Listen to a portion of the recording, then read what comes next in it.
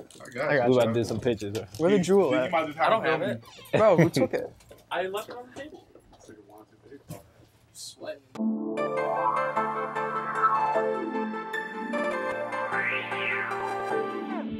What's going on, world? Brand new episode of Open the Box here on your screen. I'm your host, George Kiel, and I'm about a mile away from 8 Mile, right? Yeah, 9 Mile. With Juan of Loose Cannon. Juan is doing some crazy stuff in the Detroit area. We're about to see his Loose Cannon flagship store. We about to show y'all how Detroit boys get down real quick, you know what I'm saying? I already see how they get down with the socks, man. Remember when Biggie said Coogee down to the socks? Yeah. Like a lot of cats don't remember that, you know what I'm saying? It wasn't no Coogee socks. Yeah. Like they had hats and everything else, so I was just brainstorming one day and I was like, bro, what if we really made Coogee socks? Yeah. So I went to my man's Nick, and Nick was like, I can do it.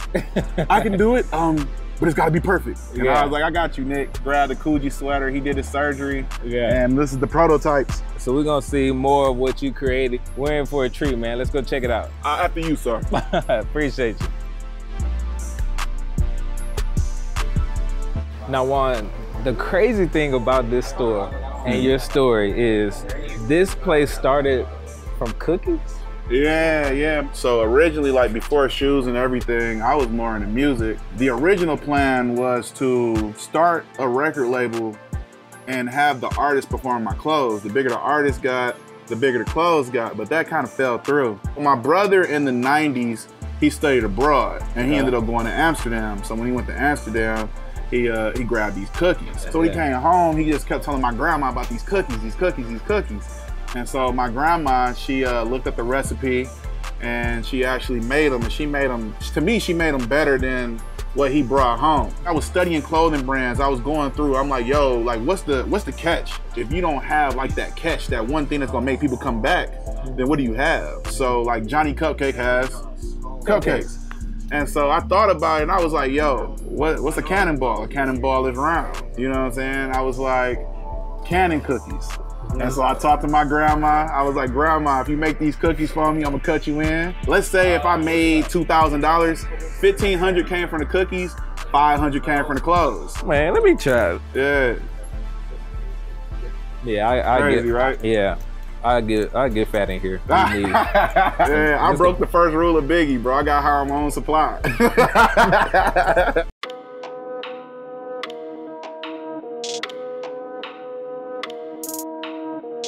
All right, Juan, before we get into, everything we have going on here, I need to know what's the meaning behind Loose Cannon.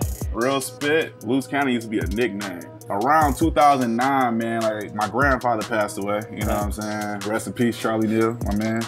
And man, I wilded out. Like I didn't have no male figures. Rick of Burn Rubber, my main man, they had a 10 deep button up and on the back it said Loose Cannon. And Rick was like, yeah, fam, you need to cop this. This you a Loose Cannon. I was like, you right. But after a while, it was like, own the name. Don't be the name, own the name. So, you know what I'm saying? To me, like a loose cannon just means, we don't follow no rules. You know what I'm saying? We don't have to walk in a straight line. We don't have to stand. We can kneel. You know what I'm saying? We can do whatever we need to do. I'm looking at stuff all around and this catches my eye off top. A long time ago, man, when I was working my old job, I met a young boy named Griffin Goodman. He went to New York for art school. And when he came home, he didn't have nowhere to put these. So he actually took a real Jordan 3, made a mold first, and then he poured a cement-like plaster in it. He made 6 of these, and I just thought it'd just be dope, you know what I'm saying, to put them in the store out here so people can pick them up, see them. People don't realize like how heavy these things are. Yeah, these mad real. I get my curls on with these when I don't have time to go work out. We try to take like the name of the building. We're inside the building, it's called the Art Building. So we wanted to take, hold of that and really make this into somewhat like a museum. It's art all around. We just like to spread the love, my favorite albums, NERD, just something where people can come in and it's not just about copping clothes, it's about getting a feel, a vibe. Right. And I'm gonna put you on the spot. I need the top 5 art elements in this store right now. My personal, you got my Supreme poster over here that I call Philip Walker, the late night stalker, because it seems like when you walk around, the eyes are following you everywhere. This painting right here is a personal painting by James Grady. This was made by my little cousin Nikki. This is the Canon C. My other nickname is Camo Juan, so I love camouflage, which we'll get to that later on with that creation. Oh, definitely Illy Mac. Illy Mac is a local artist. He'll just go around, man, and he'll just draw you and just pull up on you. He ended up just drawing it. I didn't even know he drew it, and he came in here. He was only asking for like $5. I gave him like 30 bucks, bro. Yeah. So that was just dope because I don't think my beard ever looked that good, but you know. Probably fifth would be Spike Lee, man, which is like my hero. Of course, you got the camo. He's from Brooklyn, but we had to put Detroit on his head. I hope Spike don't get mad at that. He ain't Mars Blackman, he Cannon Blackman in here. Speaking of camo, I need you to explain that. You know what's crazy, bro? Like, this how I know you good luck. Today represents 7 years ago that I designed these with my man's El Cappy. But these are the camo foams, and if anybody ever remembers when the first sample came out, when Nike finally released their foams, that the actual sample had a red sole and it came with red laces. So I don't know if they were, you know, thinking a certain way, or whatever, but the original foam, of course, y'all know, came out with the peanut butter sole and the laces and everything. This was the second custom that I had made. The first custom I made was the South Beach 6. I always designed the shoe, and then he would paint it for me. Tell me about the sneaker culture here. What do you see people buying the most? What do you see people rocking the most, just, you know, all over Michigan? Man, well, the old cats, bro, they don't touch Yeezys. They still want OJs.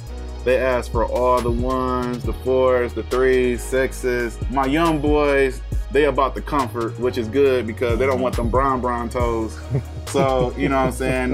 They get like 500s, 350s. And then people like me, my cousin Ken, probably Jake, we just go for what we love. Let's actually go over here to the shoe wall. But first I want to get on the actual shoe wall, literally. This piece of art here. We actually throw art social events where we invite Black artists from the community. DJ Hype Beats come through and go crazy. And we party till we can't party no more because Kimmy, my building manager, let us do it. My man's Mike drew that for me. He just felt like that wall was naked and it needed something else on there, so I hung that up for him, so it stayed there. Back on the Detroit culture, what do you see fly off this shelf the most? Right now, man, it's been between the Yeezys, definitely the Travis Scotts. We sold a lot of white Vapor Maxes. I'm seeing a gym. My favorite color is gray. Yeah. So 3M is gonna have to pass for gray. Shout out to my man's Maceo. That's actually his pair. That's a size 15. Now you talked earlier about events. You guys throw a lot of events. Tell me about the events. Yeah, I can't really talk about the swap without my man's Jake, bro. That's really the creator right there. Say hello to my mini-me. I was 13, 14, and Juan was working at Pogo. And Pogo was like our first sponsor. It was like our first shoe store we were close with. We'd been going there for years. So they ended up sponsoring the event for us. And Juan was the one, he was the assistant manager there. So he was the one that like knew all the shoes, interacted with all the people. Like he'd interact with me and my brother when we came in. So when it came down to it, my brother actually helped start the event too.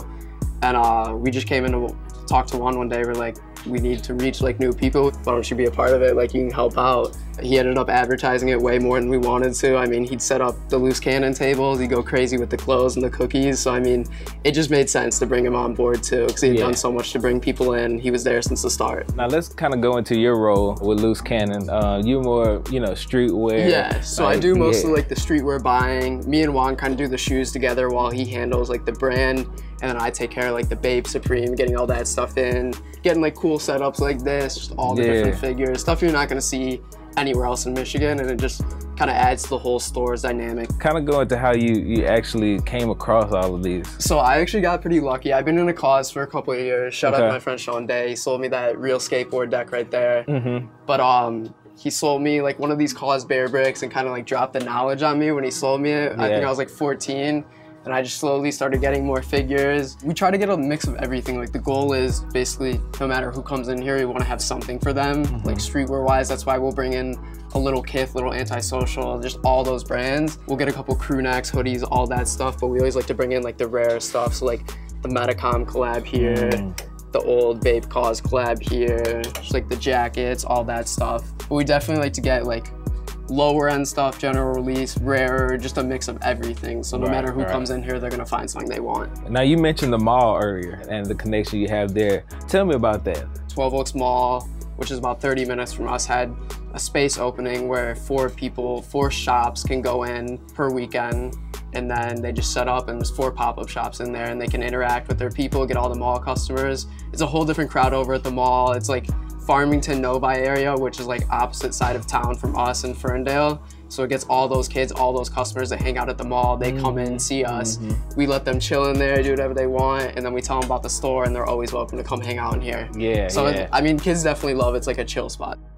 There's a picture here that's very iconic of you, Juan, and 2 other cohorts, I would assume, Yep. right? Tell me about that and tell me about just the events in general. I'll be playing the arcade while you're doing that. You're good. So the event started in, like I said, 2012. We basically started getting the legwork together. It was me, my brother, Adam Shapiro, and Seth Blazowski. Karan decided to. And then Juan came in the 2nd or 3rd event, but we started at Modern Skate Park. We basically just advertised in the shoe groups, like the Facebook groups, got 200 people out, 30 tables, and then we just kept making it bigger from there. We're aiming to do 2 to 3 Michigan Sneaker Exchange events a year, and then Juan's event Trade Wars, which we're doing too. We're trying to do those just in between the Michigan Sneaker Exchange events, just to give people like that time to come get money, so there's not like a 4-month gap where they can't have any events here. Tell the people where we can find you guys. We're at 195 West 9 Mile Road in Ferndale, Michigan, and then we're on Instagram at Loose Cannon Brand. We always post all our new inventory, all the steals coming in, all the new Bape, Supreme, Vintage, Streetwear, all that stuff on there.